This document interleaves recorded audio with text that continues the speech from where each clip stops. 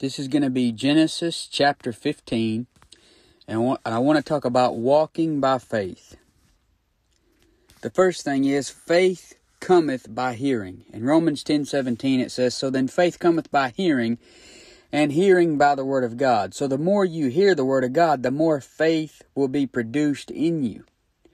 Abram could walk by faith because he would hear the word. He had his ears open to the word. He was ready to receive the word. It says in Genesis 15:1, "And after these things the word of the Lord came unto Abram in a vision, saying, Fear not, Abram, I am thy shield, and thy exceeding great reward." So God spoke to men in a vision or dream before a written word was complete. You see, we got the written word today. So I don't need God to come to me at night in a dream or a vision and tell me what's going to happen 10 years from now. Like, you see all these people on YouTube saying, well, God came to me in a dream, or I had a vision, and the rapture is going to happen on 2027, or something like that. You see, God doesn't operate that way. We've got a written word. In Numbers 12 and verse 6, it shows you that back then the Lord would talk to them in a vision or a dream. It says, "And he said, Hear now my words. If there be a prophet among you, I, the Lord, will make myself known unto him in a vision, and will speak unto him in a dream." But see, today he speaks to us in his word. Peter says we have a more sure word of prophecy.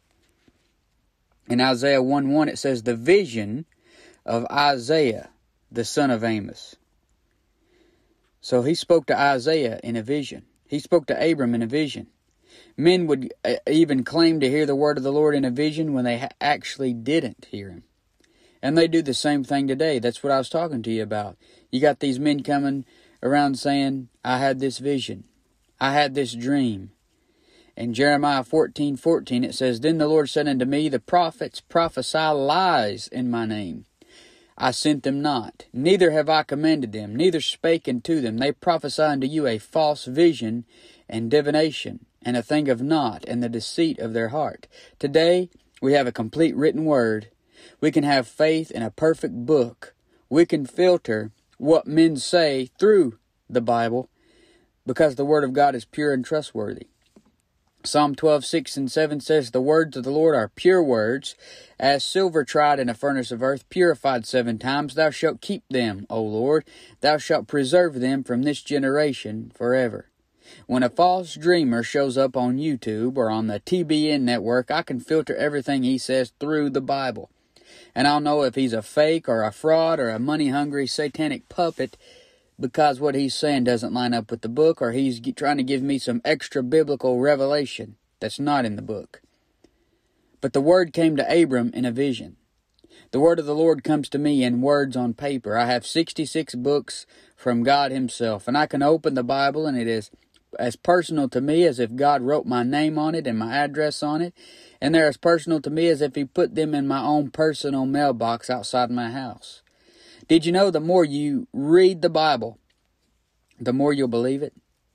Just like the news media repeats lies to you over and over so that you will begin to believe it. The same goes for the truth.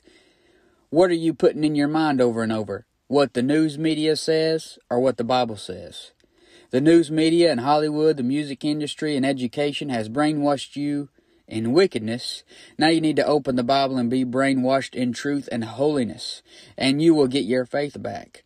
Faith cometh by hearing. I can walk by faith because I'm staying in the book. I'm in the book. Next, I can walk by faith because, not only because faith cometh by hearing, but because the Father is almighty. In Mark 10:27, "And Jesus looking upon them saith, With men it is impossible, but not with God, for with God all things are possible." I can walk by faith because my faith is in a God who can do everything. In Job 42:1 and 2 it says, "Then Job answered the Lord and said, I know that thou canst do everything." In Genesis 15:1 it says, "After these things the word of the Lord came unto Abram in a vision, saying, Fear not, Abram, I am thy shield and thy exceeding great reward." When you have a God like ours, then you know anything is possible because he is the Almighty. He is our shield. He said to Abram, "I am thy shield." The Lord is better than any defense the military has. If the military of every nation got together to fight an intergalactic battle, they couldn't come up with a defense better than my shield. And it's very clear. He is my shield. In 2 Samuel 22:3, the God of my rock, in him will I trust. He is my shield. Psalm 3:3, but thou, O Lord, art a shield for me, my glory, and the lifter up of mine head. Psalm 5:12, for thou, Lord, wilt bless the righteous. With favor wilt thou compass him as with a shield. Psalm 28:7, the Lord is my strength and my shield. Psalm 59:11, slay them not, lest my people forget. Scatter them by thy power, and bring them down, O Lord, our shield. Psalm 84:11, for the Lord God is a sun and shield. Deuteronomy 33:29, happy art thou, O Israel, who is like unto thee, O people saved by the Lord, the shield of thy help, and who is the sword of thine excellency. Ephesians 6:16, above all, taking the shield of faith, wherewith you shall be able to quench all the fiery darts of the wicked. The thing the Lord is promising to Abram seems far-fetched, but with our shield, with God that's the Father who's almighty, nothing is impossible. The salvation that God promised us seems far-fetched to this world, but nothing is impossible with God, who is our shield. We can walk by faith because He's walking in front of us. He's our shield. Someone asked me, how can the blood of a man who died 2,000 years ago save me from my sin in 2021? Because with God, nothing is impossible. That is the God I walk by faith in. It wasn't just a man with man's blood that died on the cross for me. It is God with God's blood who died on the cross. Acts 20:28 says He purchased us with His own blood. Who did? God did. Abram asked God a sincere question. Abram had been promised that God was going to give him a seed. In Genesis 13:16 it says, and I will make thy seed as the dust of the earth, so that if a man can number the dust of the earth, then shall thy seed also be numbered. This seems far-fetched, because Abraham and his wife were so old. Abram was in his 80s at this point, and he knew it would be an unbelievable thing for him to have a child at this point. So he says to the Lord in verse 2, and Abram said, Lord God, what wilt thou give me, seeing I go childless? You just said, you're my reward. What will you give me, seeing I go childless? And the steward of my house is this Eliezer of Damascus.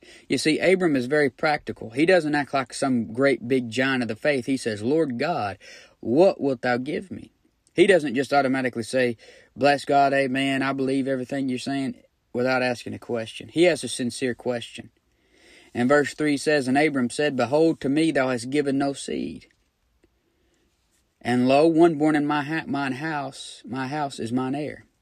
Abram basically says, Lord, you haven't given me a seed yet. You promised me back there in chapter 13 you're going to give me a seed that's more than the dust of the earth. How am I going to have an heir? How am I going to have this seed?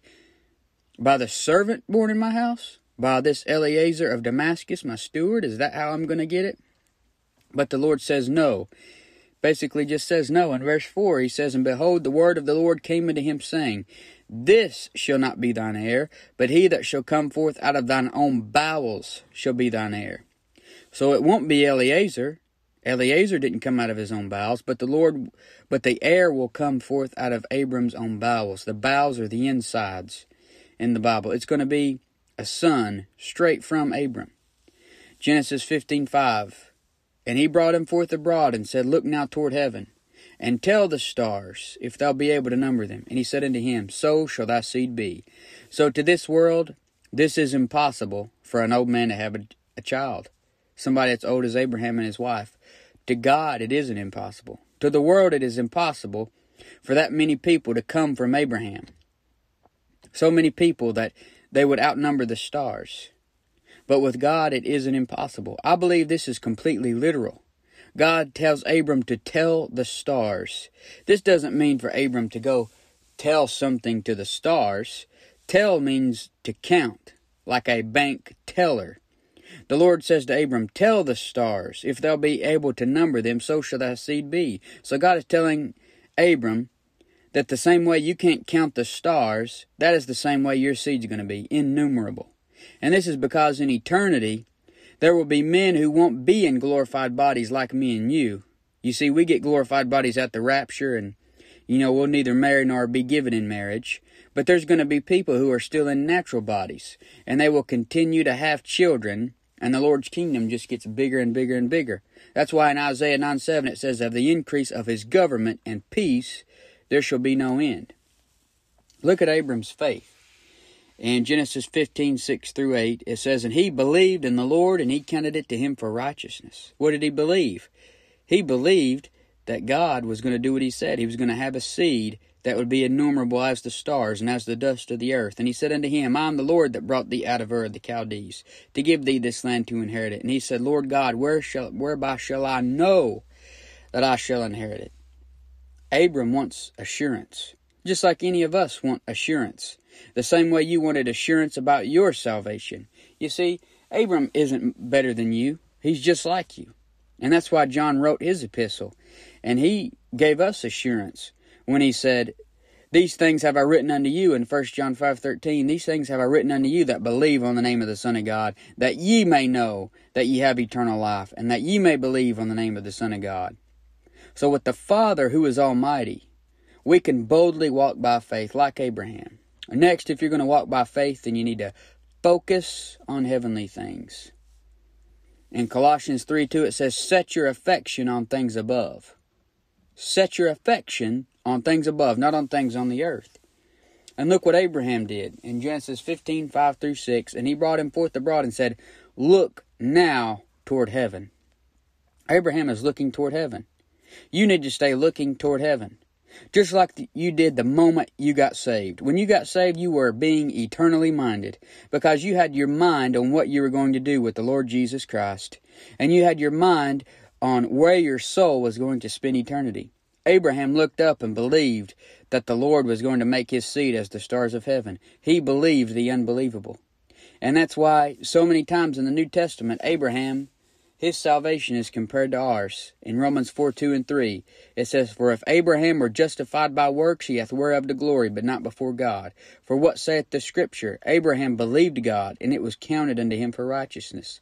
Abraham believed God about his seed, and the Lord imputed righteousness to him because of that. Abram's faith is a picture of our faith. It goes on to talk about him in Romans 4:18-25. It says, who against hope believed in hope. You see, there was no hope that Abraham could have a baby with Sarah in his old age. But against hope, he believed in hope. He believed anyway, that he might become the father of many nations. Who would have thought Abraham and his wife in their old age could become the father of many nations? According to that which was spoken, so shall thy seed be. And being not weak in faith, he considered not his own body now dead, even though he was old, when he was about 100 years old, neither yet the deadness of Sarah's womb, even though she was old.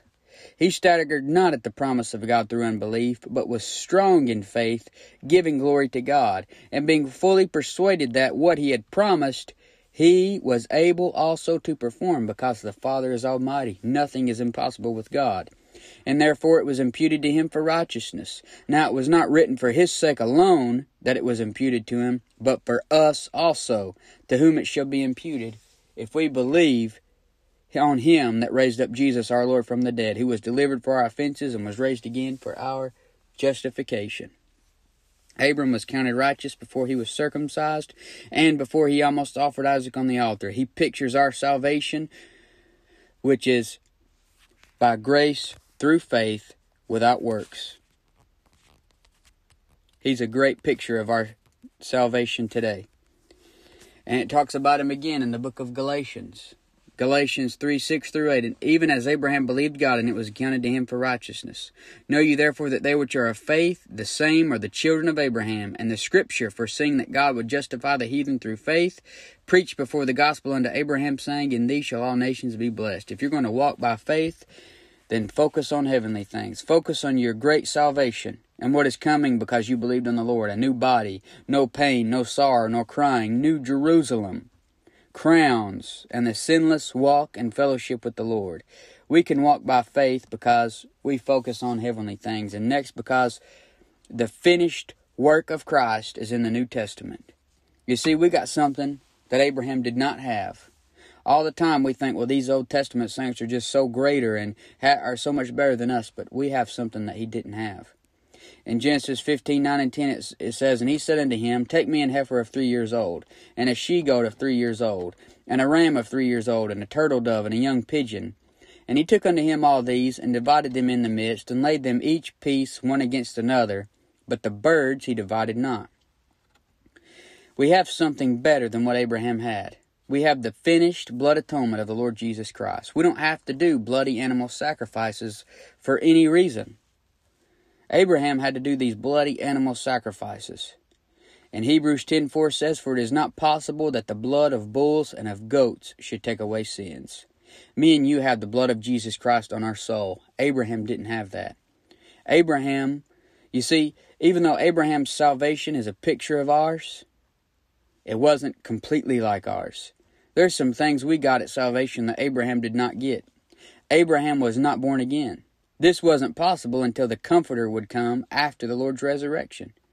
Abraham wasn't spiritually circumcised like we are. He would simply be physically circumcised. Abraham wasn't part of the body of Christ because nobody was in the body before the cross until, like Ephesians 2:16 reveals to us. Abraham didn't have the blood of the Lord Jesus Christ applied to him like we do. If he did, then why do you see him on more than one occasion offering bloody animal sacrifices?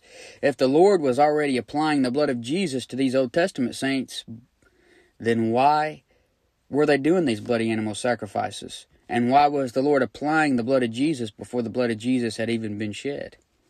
Abraham was the friend of God, but me and you are the sons of God.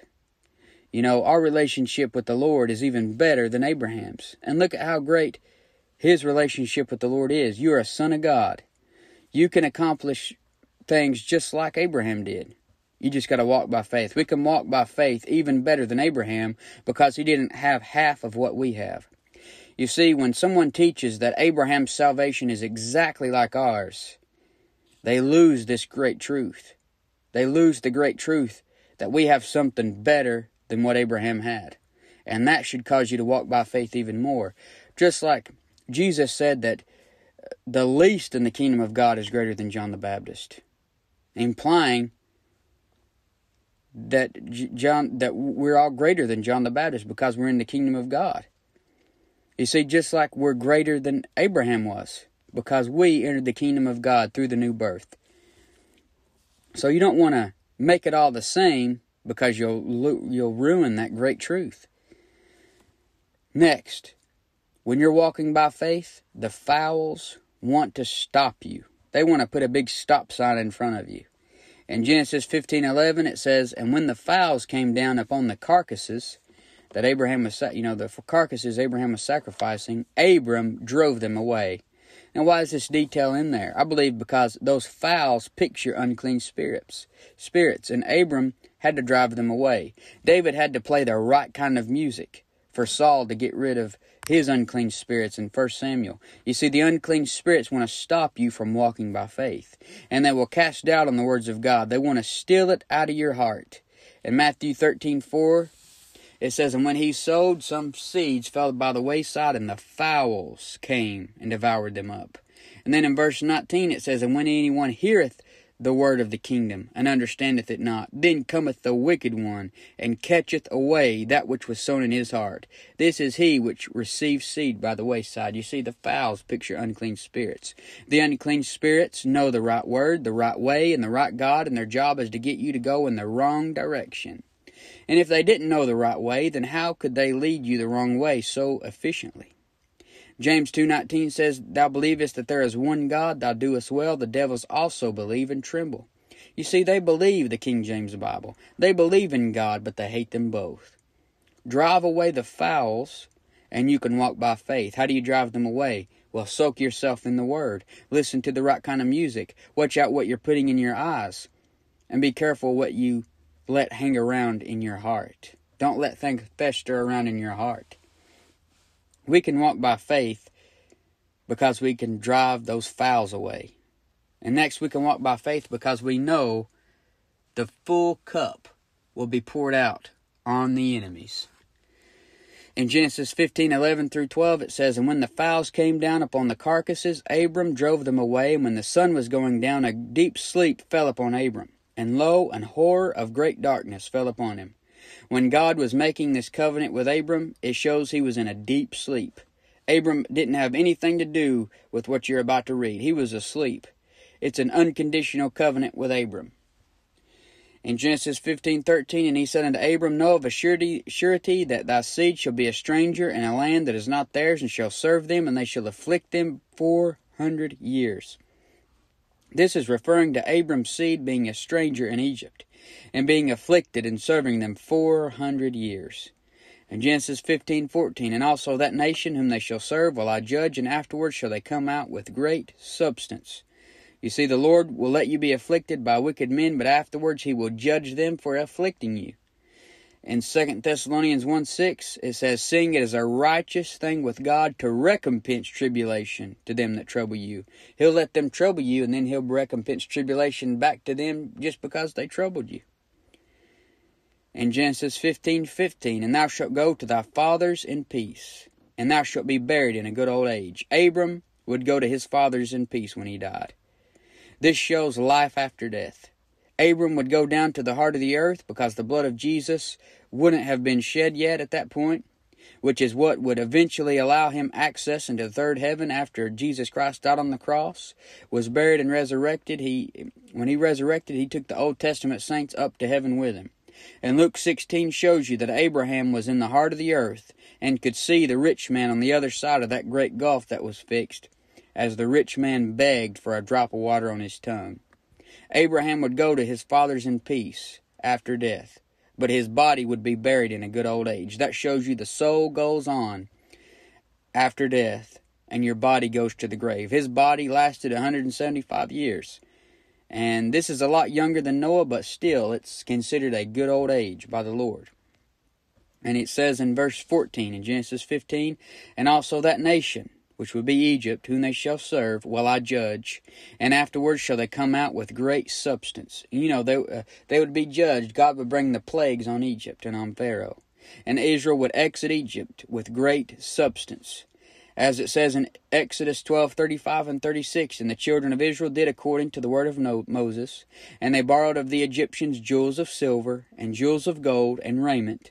And the Lord gave the people favor in the sight of the Egyptians, so that they lent unto them such things as they required, and they spoiled the Egyptians." So they left with great substance. And then it says in Genesis 15:16, "But in the fourth generation they shall come hither again, for the iniquity of the Amorites is not yet full." Now that's that cup I was talking about. The full cup will be poured out on your enemies. You see, they wouldn't completely get the land until the Amorites completely filled their cup. The Lord would give the Amorites a chance to repent. You see, a person, a group of people, or nation has a cup. And the more they sin, the more the cup fills up with the wrath of God. And when they reach a certain point, the Lord will pour the cup out on them. The Amorites hadn't filled their cup up yet at that point. And when Jesus was on the cross, he took the cup of God's wrath for all the sin of mankind. This is why the Lord said, "Let this cup pass from me." He knew that cup being poured on him would break the fellowship between him and the Father. And that's why he says this in Matthew 26:39 through 42. It says, "And he went a little further, and fell on his face, and prayed, saying, O my Father, if it be possible, let this cup pass from me. Nevertheless, not as I will, but as thou wilt. And he cometh unto the disciples, and findeth them asleep, and saith unto Peter, What, could ye not watch with me 1 hour? Watch and pray, that ye enter not into temptation. The spirit indeed is willing, but the flesh is weak. He went away again the second time, and prayed, saying, O my Father, if this cup may not pass from me, except I drink it, thy will be done." So the cup of the wrath of God against all the sin of mankind would be poured out on the Lord Jesus Christ when he was on the cross. So the Lord has a cup. In Psalm 11:6 it says, "Upon the wicked he shall rain snares, fire and brimstone, and an horrible tempest. This shall be the portion of their cup." Psalm 75:8, "For in the hand of the Lord there is a cup, and the wine is red, it is full of mixture, and he poureth it out of the same. But the dregs thereof and all the wicked of the earth shall wring them out and drink them." Isaiah 51:17 through 22. Awake, awake, stand up, O Jerusalem, which hast drunk at the hand of the Lord the cup of his fury. Thou hast drunken the dregs of the cup of trembling, and wrung them out. Thus saith the Lord and thy God, that pleadeth the cause of his people. Behold, I have taken out of thine hand the cup of trembling, even the dregs of the cup of my fury. Thou shalt drink it again. Thou shalt no more drink it again. Jeremiah 25:15. For thus saith the Lord God of Israel unto me, take the wine cup of this fury at my hand, and cause all the nations to whom I send thee to drink it. Matthew 20:22. But Jesus answered and said, Ye know not what ye ask. Are ye able to drink of the cup that I shall drink of, and to be baptized with the baptism that I am baptized with? They say unto him, We are able. Revelation 14:10. The same shall drink of the wine of the wrath of God, which is poured out without mixture into the cup of his indignation. And he shall be tormented with fire and brimstone in the presence of the holy angels, in the presence of the Lamb. Revelation 16:19. And the great city was divided into 3 parts, and the cities of the nations fell, and great Babylon came in remembrance before God, to give unto her the cup of the wine of the fierceness of his wrath. Revelation 18:6. Reward her even as she rewarded you, and double unto her double according to her works. In the cup which she hath filled, fill to her double. Even though our enemies may be prospering around us, and we're persecuted, tried, and afflicted, we can walk by faith, because we know we don't have to drink of the cup of the wrath of God, because Jesus took the cup of the wrath of God for us. We are saved from wrath through him. He delivered us from the wrath to come, because he took the wrath. It is our enemies who will take the cup, because they refuse Jesus Christ's payment. Jesus took the cup so we wouldn't have to. And if they refuse Jesus Christ as their substitute, then they end up having to drink the cup of the fierceness of God's wrath, which is an eternity in the lake of fire. Jesus is the king's cupbearer. The same way Nehemiah had to drink out of the cup to make sure there wasn't no poison before the king would drink it, that is the same way Jesus is the king's cupbearer. He drank the cup. He took the cup of God's wrath. If you're walking by faith, then realize the full cup will be poured out on your enemies. And next, realize you will face affliction in this life. This world hates you and will cause you problems, just like Abram's seed had to go into Egypt, atop of the world, and be afflicted. In 1 John 3:13, it says, Marvel not, my brethren, if the world hate you. Don't think it's a strange thing. Don't be surprised because the world hates you. In John 15:18, it says, If the world hates you, ye know that it hated me before it hated you. That's what Jesus said. In John 7:7, the world cannot hate you, but me it hateth, because I testify of it that the works thereof are evil. The world hates Jesus. The world hates you because they don't know Jesus. Just like when Israel went into Egypt, and they had been there for a while, it says in Exodus 1:8, Now there arose up a new king over Egypt, which knew not Joseph. Joseph is a type of Jesus, and Pharaoh didn't know Joseph, just like this world doesn't know Jesus. And that's why the world hates you. They don't know Jesus, just like Pharaoh didn't know Joseph.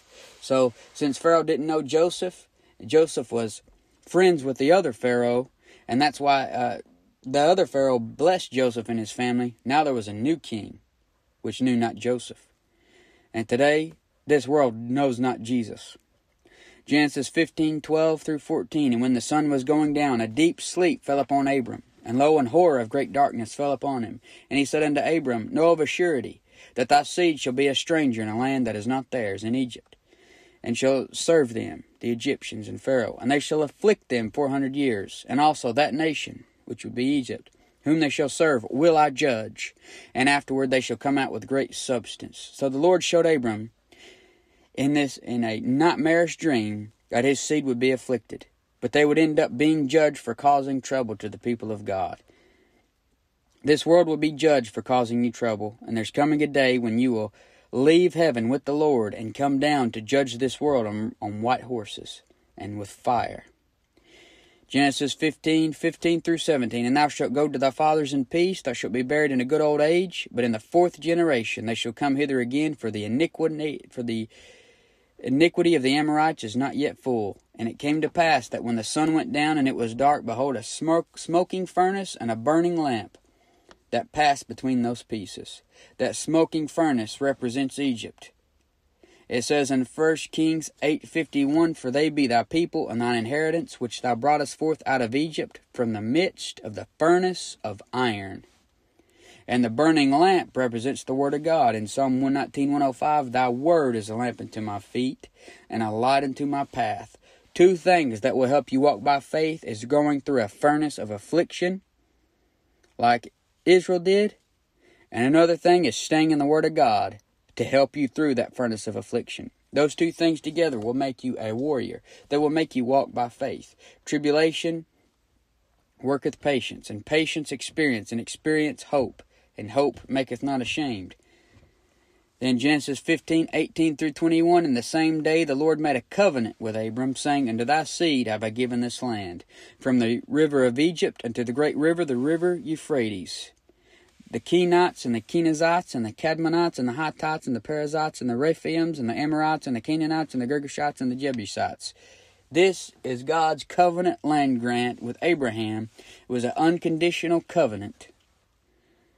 This covenant with Abraham is a different covenant than what the Lord has with us today. Our faith is like His. He got righteousness by grace through faith without works. We also got righteousness by grace through faith without works. But the covenant land grant goes to Abraham and his physical seed.